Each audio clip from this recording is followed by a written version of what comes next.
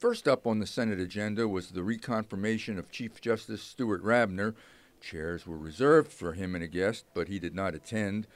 The Judiciary Committee on Monday approved his nomination 11-2.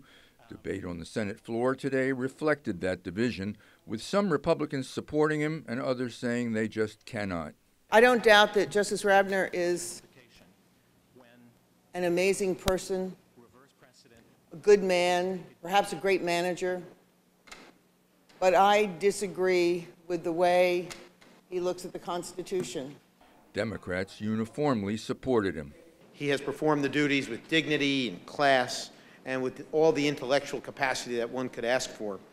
And as far as his decisions, he's not someone who's way to the left or way to the right. He's clearly mainstream New Jersey. But his Republican critics fault the Supreme Court's decisions on the distribution of school aid and say that makes up their minds.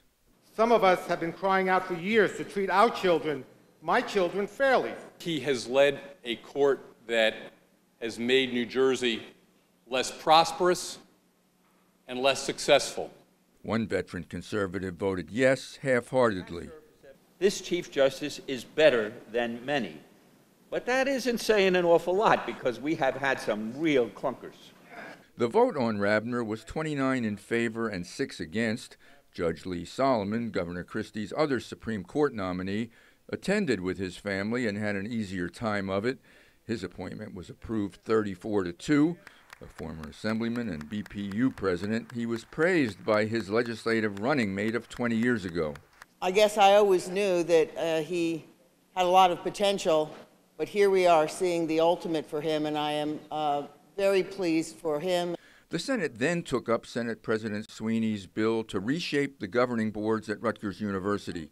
The controversial legislation has been through changes, and after it passed here 22-13 today, Sweeney said he'd hold off sending it to the Assembly for 90 days to give the Rutgers boards more time to implement recommendations from their own internal report on school governance. And the Senate unanimously approved the compromise recently announced on a 2% cap for police and fire salary arbitration cases. The compromise basically preserves the cap. In Trenton, I'm Michael Aaron, NJTV News.